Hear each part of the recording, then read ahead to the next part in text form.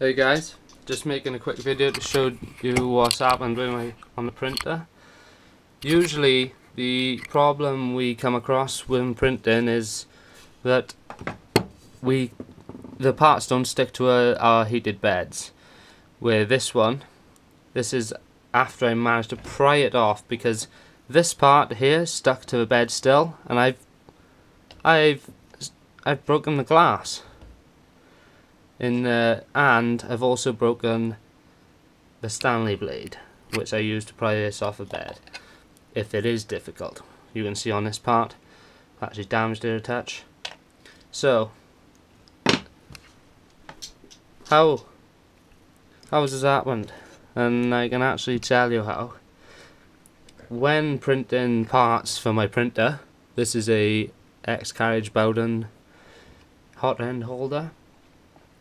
I always print them in 100% infill, but when I do that, when I print in 100% infill, if there's a small part as well, like this, just in the center of the bed, I print it with a bed temperature of 30 degrees normally, Celsius, and that keeps it fine.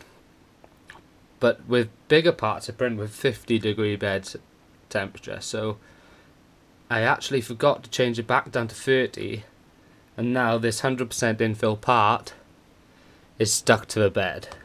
As you can see, there's just no getting it off there. That one I managed to pry off. The corner of this I've damaged from trying to lift it off and keep breaking the Stanley blade. So this firm hold hairspray, the cheap stuff, is really firm hold, along with a nice heated bed temperature.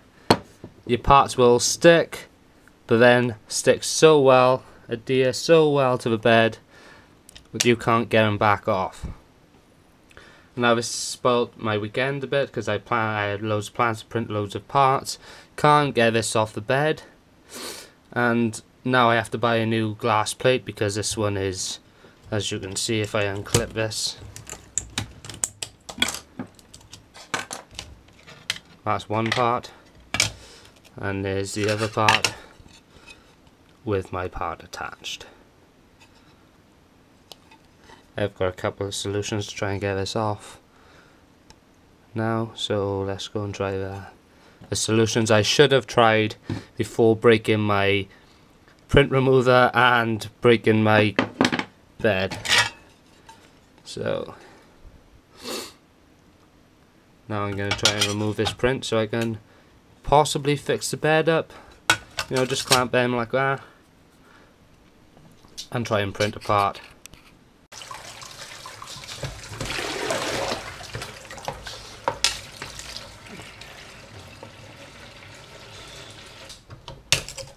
No, more damage. So now I'm back. Couldn't get the part off there, so I'm gonna have to now line all my parts up to print on this sheet of glass here.